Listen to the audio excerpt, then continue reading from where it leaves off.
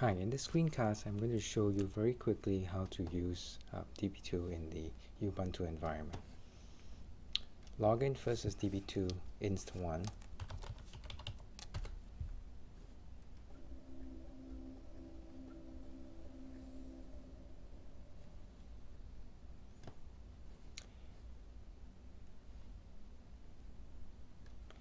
Now, open up a terminal.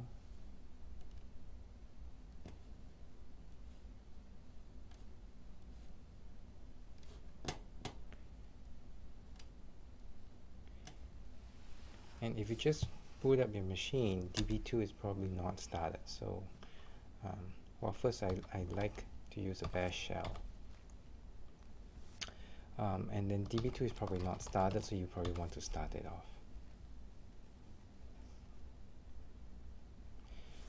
You can check what databases you have created by using the DB2 list db directory command. And I have ICS 321A database created, so that's what I'm going to use. And the first thing you do is to connect to it.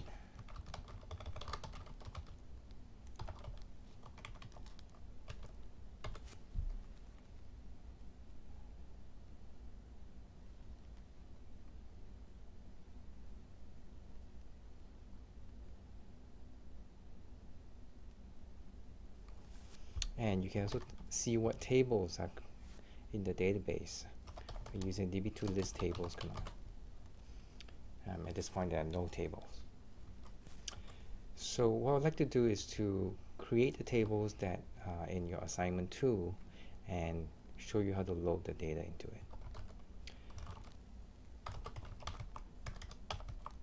So I've downloaded the zip file in downloads. I'm going to unzip it. And you should see that there is a create table script that I could run. And that's what I'm going to run first to create the tables. And you can use this command to run the scripts.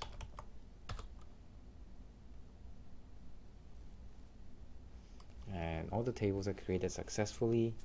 Now if you do a list tables again, you should see those tables. Note that each table is associated with a schema name, and to fully qualify the table name, you need the schema name with a dot and then the table name. By default, the schema name is your logon ID. In this case, I logged on as DB2 inst1, so the default schema name is DB2 inst1. So if I omit the schema name in the table specification, then by default you'll be DB2 inst1. Okay, now we're ready to load some data. Note that the data is in comma separated file format. Now we have already seen that we could insert individual tuples. If you have CSV files, you can load them using a load command. Okay.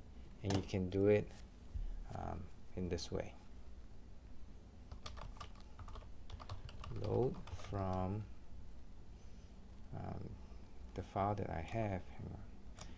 Oh yes, I have that. The file that I have is load from PCE func09.csv of delimited del insert into PCE func.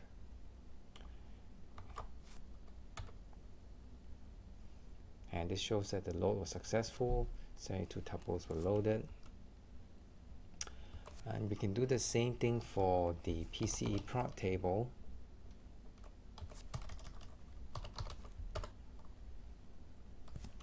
And also the same thing for just the prod hierarchy table.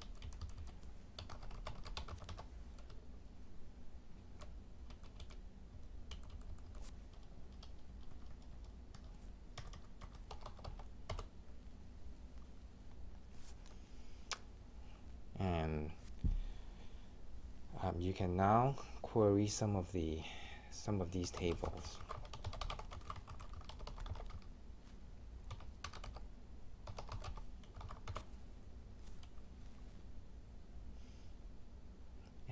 if you have error codes like that, you can look them up by doing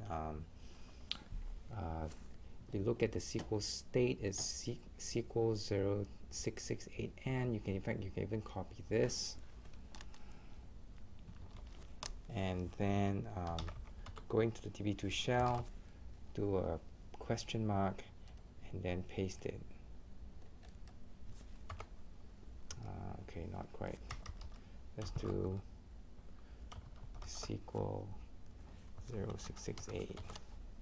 And this gives you the error message, and the reason code we had was 1, and this is saying that the set integrity statement needs to be executed because we had foreign key references and those have not been verified.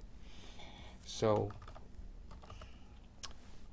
what you need to do is to do an integrity check by using this command.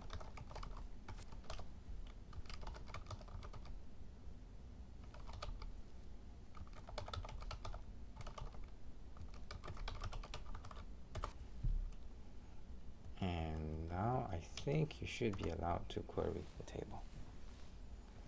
So everything is there. You can do the same query for func. That's what the table looks like. You can do also prod. You could also do, if you just want to fetch the first 3 rows, for example,